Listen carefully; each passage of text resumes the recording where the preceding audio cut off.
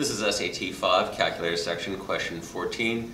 We have a survey of general surgeons and orthopedic surgeons on their major professional activity.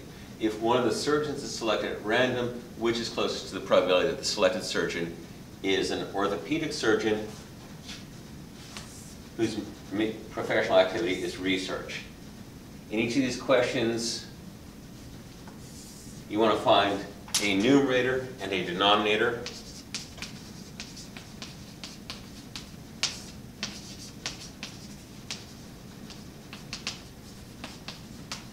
And that fraction will give you the probability of what they're asking for.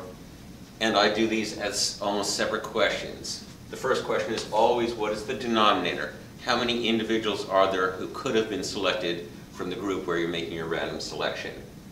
Here they said we've selected one of the surgeons, and if everybody is a surgeon, so that would be the total for the entire table. Our denominator is 607 individuals who are surgeons, any of whom might have been selected.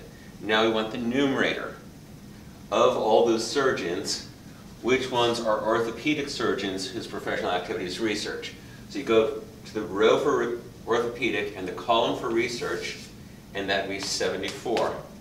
So our probability of orthopedic and research is 74 over the total number of surgeons, which is 607. And this is a calculator question, so I'll take 74 over 607, and I get 0.122, which is choice A. In these questions, you're always looking for the numerator and the denominator, and then reread to make sure you've identified the two groups properly. The denominator is the group from which you choose the random individual, and the numerator is from that group which individuals count as a success that you're looking for the probability of having. That's all for this problem. Come back soon for my next SAT math video. With math, there's always more.